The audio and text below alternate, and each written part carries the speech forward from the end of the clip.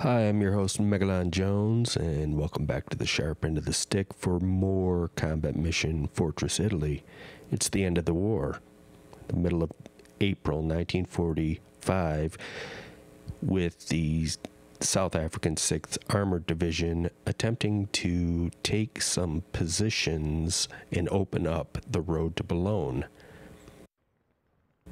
The most obvious feature of the map we've got that we're going to be playing on is the fact that about a third of the map can't be accessed. It's the Reno River on the right.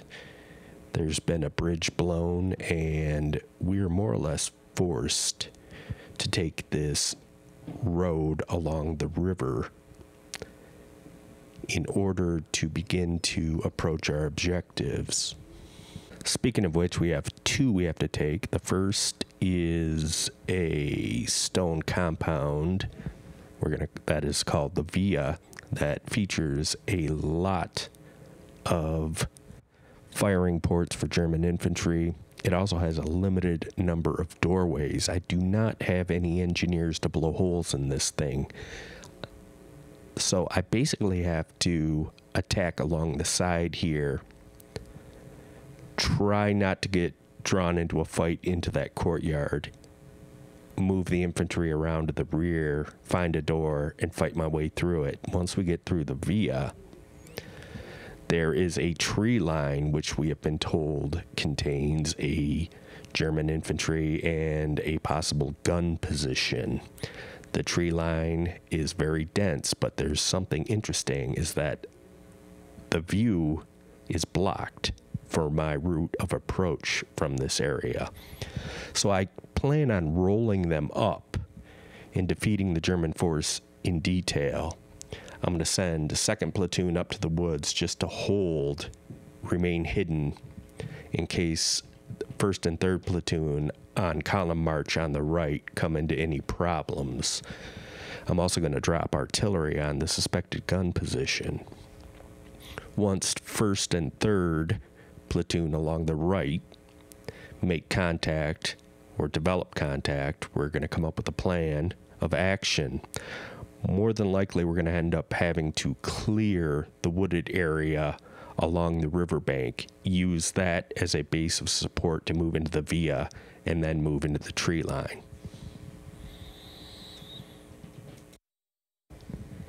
It's 0800 hours, and I have 1 hour and 30 minutes to take those two positions. When I think of the Commonwealth, or at least my experience with the Commonwealth forces, they're kind of mixed. They are very rifle heavy. They almost have zero in the way of automatic weapons, and they rely on support provided at the battalion level. And as such, I've been given 3 Sherman tanks with 76 millimeter guns. This is the 6th Armored Division. The initial barrage is set to medium and a short firing time. It appears to land on target. I have no idea if anything's actually there, or if there is something there, if it's disrupted it. The movement to contact along the right flank goes without a hitch, and we put forward scouts.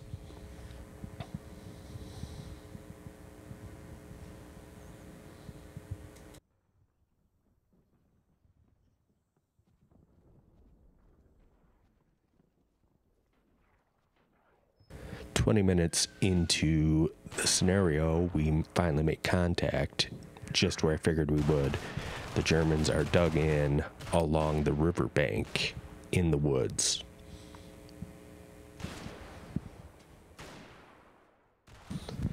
Well, first platoon now has the unenviable task of fighting an unknown amount of Germans in very difficult terrain. In order to assist them, I'm bringing up the 3 tanks along the right as backup. But first, we're going to drop smoke in order to obscure their movement. I do not want to lose any Sherman tanks to long-range anti-tank fire. 3rd platoon is going to be held in reserve.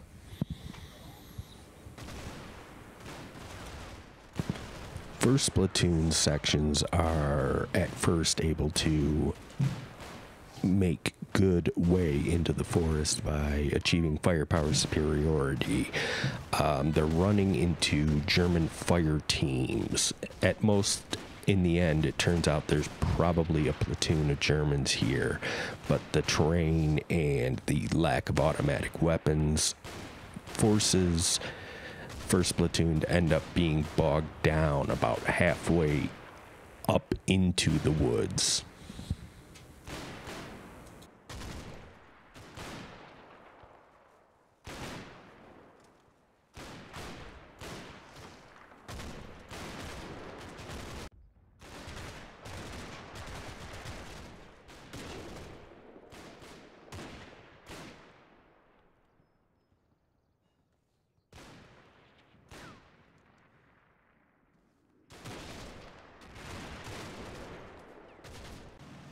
Here we see the smoke barrage beginning to build and the movement of the platoon of Sherman Mark IIs up in order to try to support 1st platoon. I'm very reluctant to engage the Germans up close with armor in these woods, as that tends to end up with brewed up, destroyed Sherman tanks.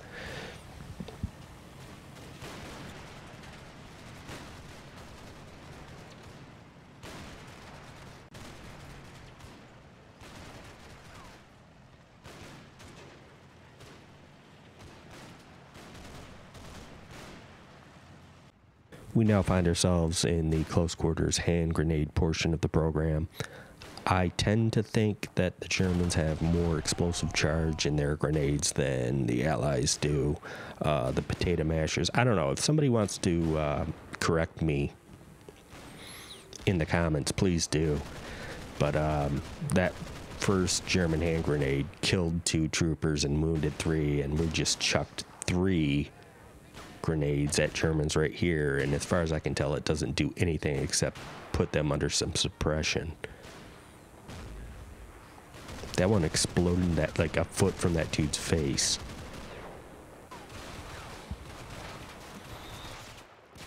Eventually the Germans start to rout, and I decide to commit the Sherman tanks just to make sure the opposition gets the full measure. It's always good to kill infantry in the open.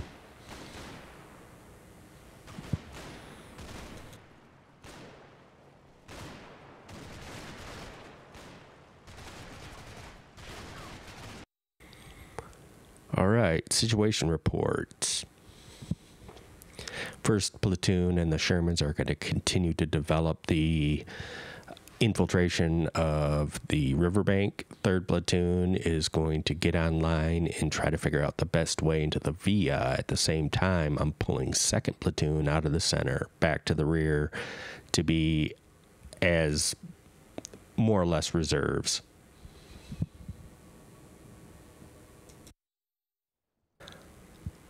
I have a bit of overblown confidence of the situation with the Germans in the riverbank.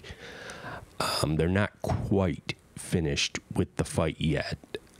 Those fire teams that I saw trying to panic and run isn't entirely indicative of what's actually going on. There are still Germans willing to fight.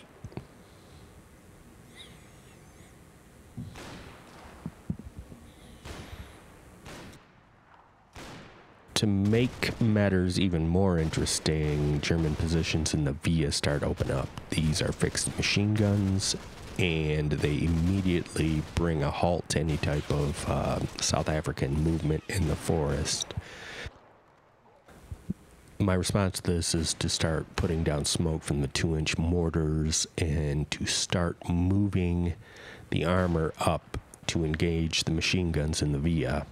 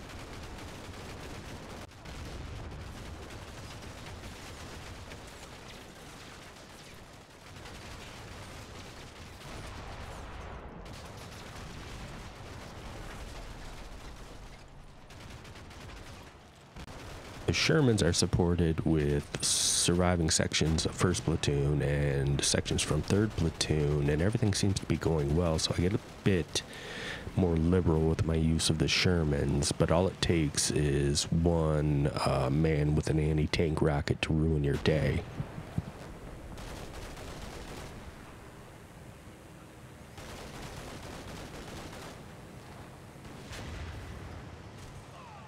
The Panzerschreck team gets spotted by my infantry and they get taken care of, but they've knocked out one Sherman. The Sherman itself has one crew member dead. When I say it's knocked out, I mean, that was a little bit of a overstatement. The gun still works, the engine still works, but the crew is panicked. And so they bail out, and while I don't begrudge them that, I do begrudge the fact that instead of going towards friendly lines, they bail out and run straight into the fire sack of awaiting German machine guns in the Via.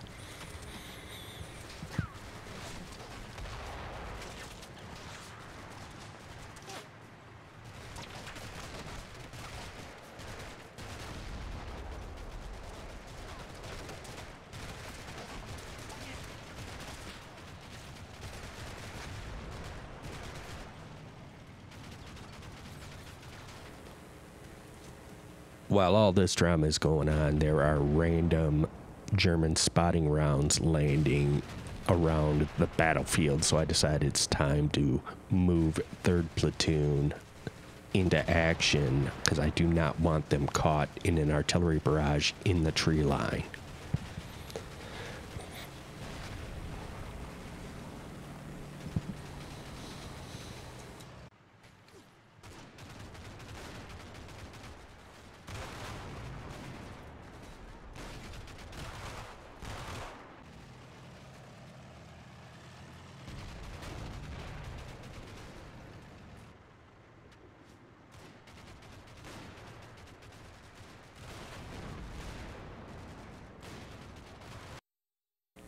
Okay, now's the main portion of the show.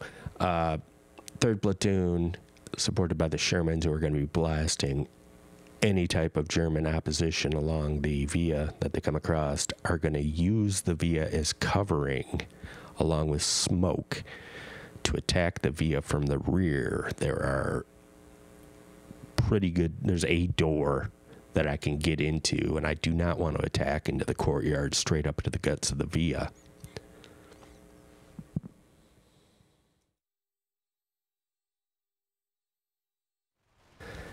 This here is something that you look at and you kind of cringe. I mean, it all worked out well, and the South Africans were able to get firepower superiority, but there's way too much infantry in that building.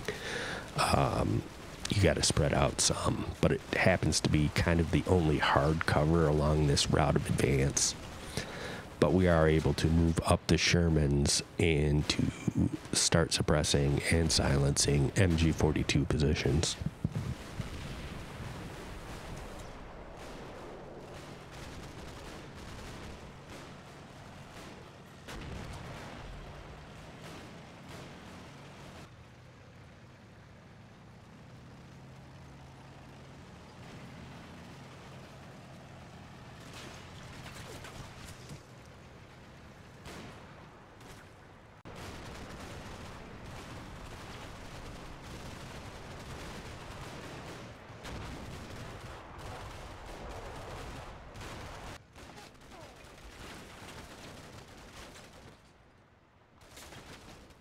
Once we build up an assault force, the 2-inch mortars start putting down smoke so they can run in front of the courtyard without entering it.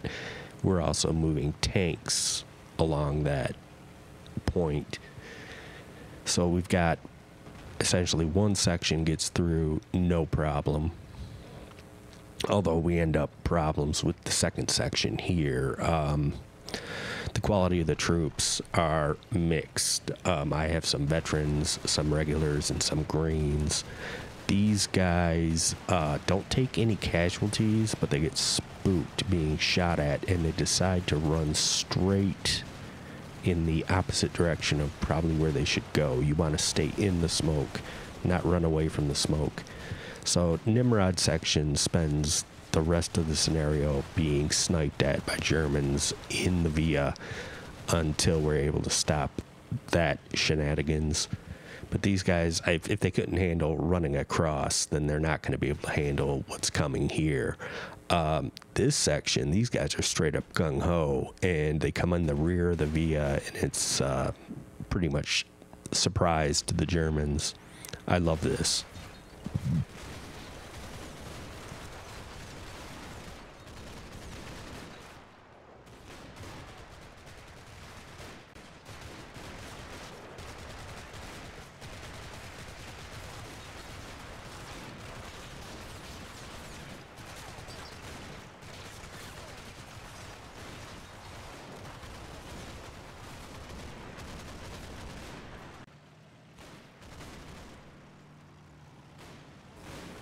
Backed by the two surviving Shermans, one section of 3rd Platoon is able to infiltrate the via.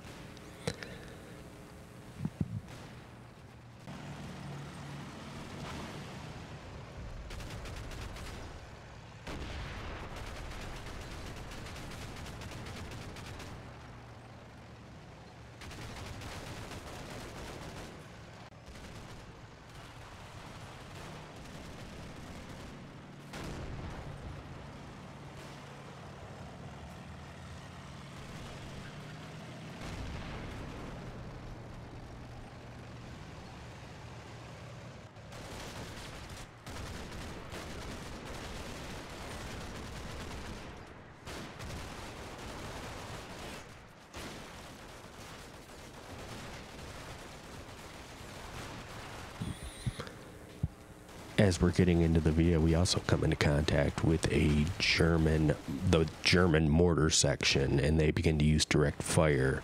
That guy that dies right there is the squad leader, so our God and Country section is leaderless. But because of their grit, we're able to start building up more infantry into the point where we can get them into the via to start overwhelming the Germans.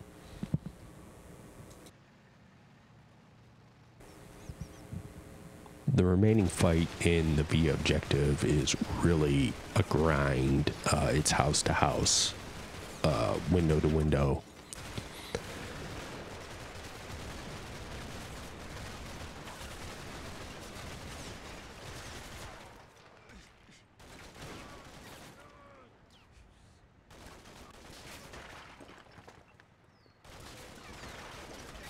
At one point, there are British soldiers on a bottom floor shooting up through the ceiling, while the Germans on the top floor are shooting down through their floor. It's just very manpower intensive, and it ends up eating up 3rd Platoon. I wouldn't call 3rd Platoon out of action, but I do have one platoon in reserve to take on the tree line. All the while this has been going on, 2nd Platoon has been moving up along the right, along the riverbank, and getting ready for its starring role.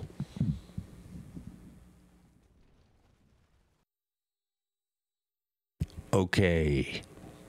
It's fire and maneuver time. The survivors in 1st and 3rd platoons are going to hold down the Germans in the forest tree line.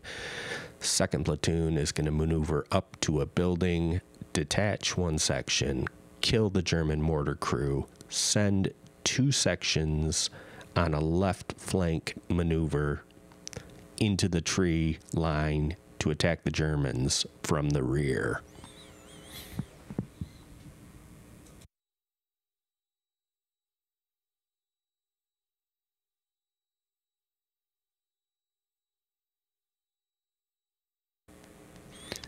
And that's exactly what happens. I have no complaints about what goes on. I've got fresh troops. The Germans are starting to get rattled. One section of South Africans shows up in the building, slaughters the remaining mortar troops. They start running, while two other sections begin an assault into the tree line.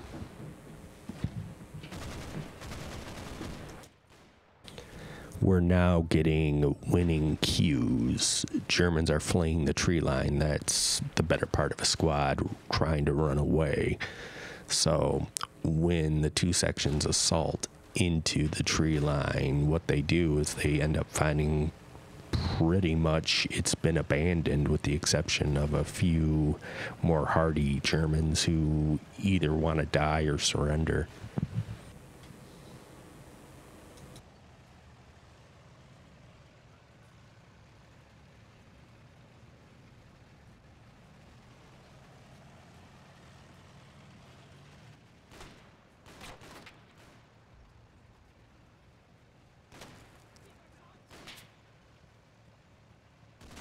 With a couple minutes left and the Germans in full flight, I pull the plug on the scenario and find out that I've got a South African major victory. Everything's acceptable. We inflicted about twice as many casualties on the defenders. Yeah, I really like this scenario. It helps in the planning if you understand that you've got three maneuver elements. There were three things that I had to do, and then I assigned the platoons, a job beforehand. Attacking up the middle, which we didn't talk about because that's insane. That's what the Germans wanted you to do. If you'll see here, the Germans have some mines. They have those red things there. If we get a little bit closer, yeah, those are target reference points for their mortars. They've got them there. They've got mines. I didn't run into any of this stuff. There's a target reference point at what appears to be a good place to, launch an attack from that tree line that I initially put second platoon in. It's too good to be true. You can't fall for something like that. So planning, fire and maneuver, and combined arms is basically the situation here. I hope you enjoyed this little film, and I look forward to seeing you the next time around.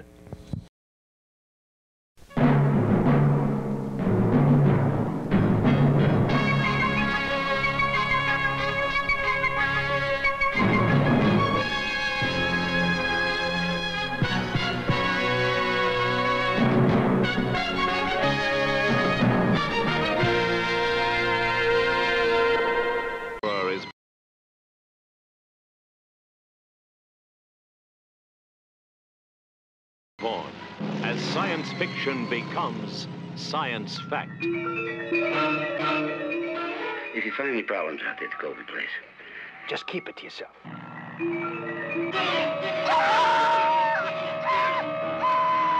He's over at Colby's. He's found another 20 or 30 hills just like the one we burned.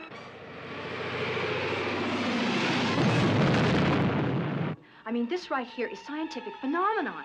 As you know, all species of megalomorphs are cannibalistic. If you put them together, they'll kill each other off. They just don't colonize like ants or bees do.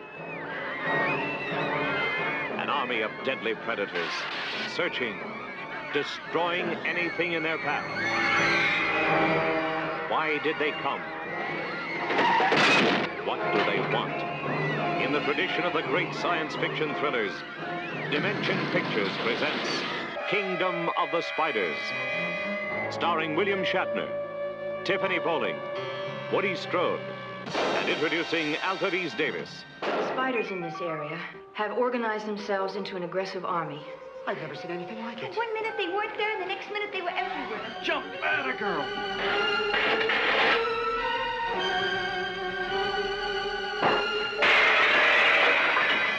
Listen, there's thousands of them out there. We'll never make it. Why haven't we heard from the sheriff? He must know we're trapped in here. I'm telling you, I don't think we should chance it.